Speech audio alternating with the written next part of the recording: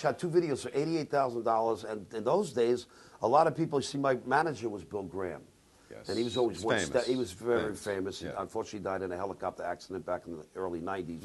He said, there's this new show on called MTV, and it's going to be music for 24 hours a day. And it's going to be big. I said, are you sure, Bill? He says, yeah. He says, you know, you got to get in there. So we went in, we shot these videos, and since there wasn't really a lot of artists doing music videos, I was like the biggest thing on MTV.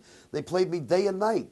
As a matter of fact, one of the critics from the New York Times said, if you want to be big on MTV, you might as well be Eddie Money. Right, right. So, now, and you realized early on, as did your manager, the benefits of these videos, and you went on to produce over 30 of them, and were quite a pioneer. Yeah, we did a lot of shots. It was to now I look back at those videos, I look like the singing shoe salesman from the '80s. You know, had that right haircut and all the clothes from the '80s. But we were very successful cutting the videos, and you know, kids are still watching them today. You know. I know. In 1986, you had one of the biggest hits, your biggest hits, with "Take Me Home Tonight," which you co-sung with the great Ronnie Spector. It was great using Ronnie.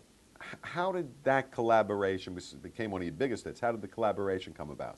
Well, you know, the song was written by a couple of guys from England, Take Me Home Tonight, but in the song, it had 2 choruses. It had Take Me Home Tonight, I Don't Want to Let You Go Till You See the Light, but it also had the second chorus in that, which was Be My Little Baby, off the original Ronette song. I called her up. You know, originally we were going to be used Martha Davis from the Motels. Who was a very good friend of mine from the 70s. She used to go out with my guitar player when I was in a group called the Rockets. But I said, you know what? This song is about this song is about Ronnie Spector. Let's get a hold of the original, you know, the great Ronnie Spector.